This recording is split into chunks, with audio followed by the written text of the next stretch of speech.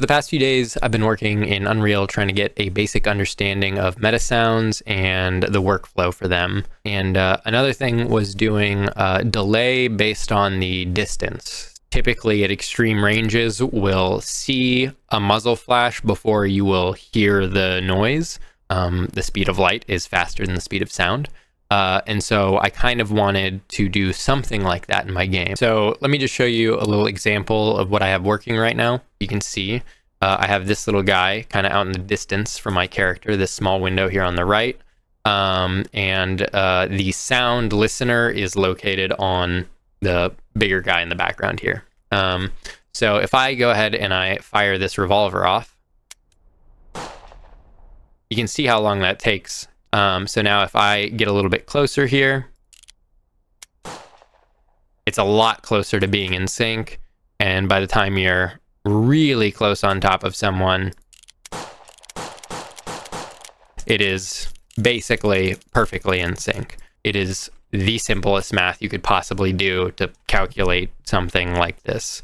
Let's just go ahead and take a little look-see at the actual MetaSound I have set up here. I have a very basic MetaSound here.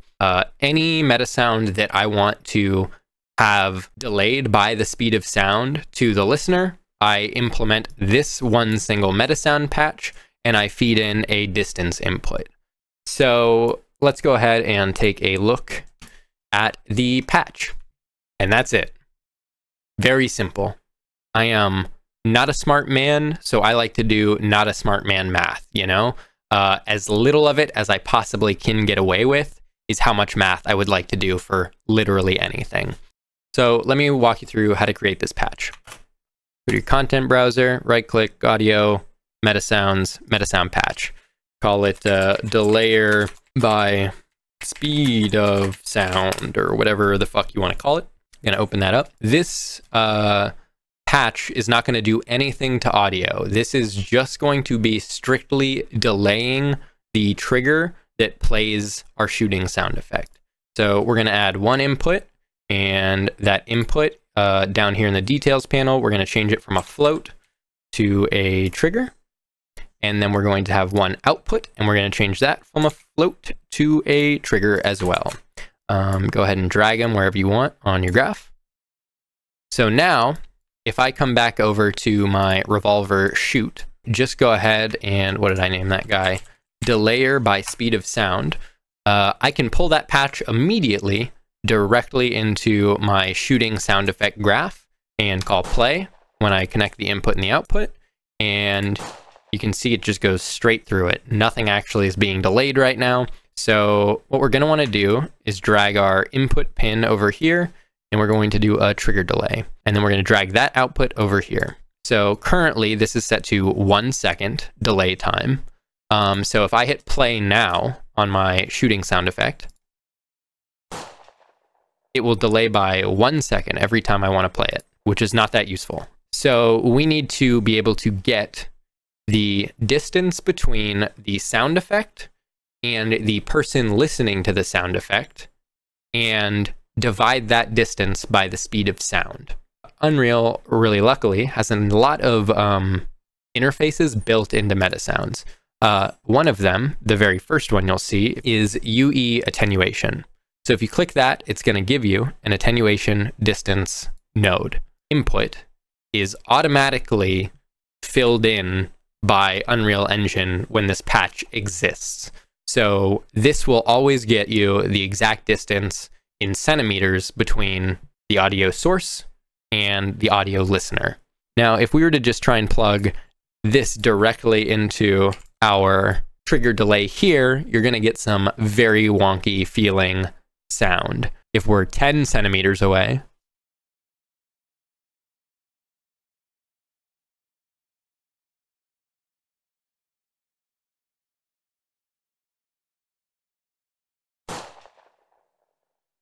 that shit sucks. We need to take the distance from the sound source to the listener and divide that by the speed of sound. So we're just going to take our distance float, and we're going to add a divide by float. And if we just go ahead real quick, speed of sound in meters, we get 331.29 meters. Meters to centimeters, and we just go ahead and toss in 331. 33,129 centimeters. If we just go ahead and divide our distance by 33,129, and then we drag this pin out and we convert this to time, and we plug it in here. Now we have everything we need for our sound to be delayed exactly by the speed of sound, how long that would actually take to cover that distance. Now, if we come back over here, hit play, you'll notice there's no delay here in testing. This took me a while to figure out, was that patches, even when you have an input routed for a patch that is their interface, you still have to feed in that patch. Our delayer by speed of sound is using the attenuation distance, and our revolver will now have to similarly implement the attenuation interface. And we will just feed that directly into our patch.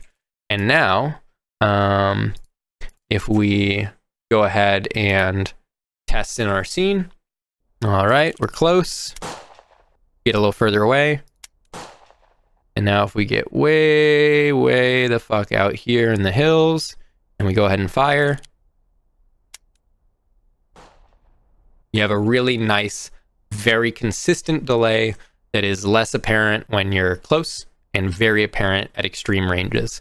So now, anytime I ever have a meta sound that I want delayed based on distance, I can just go ahead and click into my graph, add a delayer by speed of sound, drag in a distance attenuation interface, and delay that trigger perfectly every single time. And I never have to think about calculating distances ever again. It is just something so simple that will work in every fucking graph that I make for the rest of time. Oh my God, this shit is so fucking basic feeling and simple, but I could not find a single person who would just give me a straightforward answer on whether or not this is fucking possible. So I hope any of you find this fucking useful, because this shit, last final note about the distance attenuation interface. You'll notice that this goes from 0 to 1, right? So at 0 distance, there's no delay. And then when you want to test that, you crank it to 1. Well, there's still no delay. That is because Unreal's default unit size is 1 centimeter. So by default, the attenuation interface comes into your MetaSound source graph as a clamped 0 to 1 value. But that does not actually mean when you're in game that that value will be clamped from 0 to 1. It will actually be something like 10,000 units.